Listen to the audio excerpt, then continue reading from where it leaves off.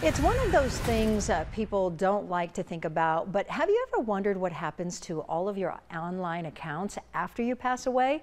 All of those contacts, emails, passwords, and social media accounts you have online, millions of people leave all of that data in limbo every year. A 13 News consumer technology reporter Jamie Tucker says that you can create a digital will for your family and friends. Leaving behind your digital legacy, all of your usernames and passwords, is kind of tricky. You can write them down, give them to a friend, maybe put them in the will, but Google has a special tool that not many people know about. It's called Inactive Account Manager. Here's how it works. You'll choose who you want to share your information with in the event you pass away. You'll decide what information you'd like to share from your Google account. You can share your email, calendar, contacts, photos, anything else you feel is important. You can also write a quick note to each person that they'll receive with the information. You can make these very personal.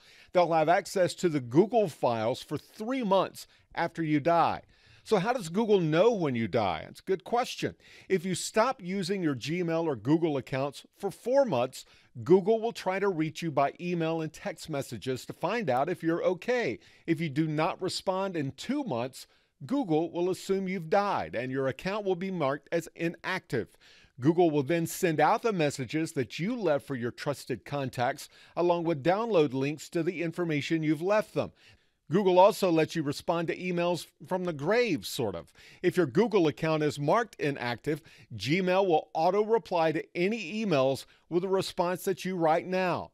It's something everyone should consider doing because it's very, very difficult to gain access to an account that doesn't belong to you. And none of these companies will close accounts unless someone provides a death certificate or a copy of an obituary. And that is a big hassle, a big responsibility to leave behind for one of your loved ones. That's What the Tech. Jamie Tucker, 13 News. Interesting.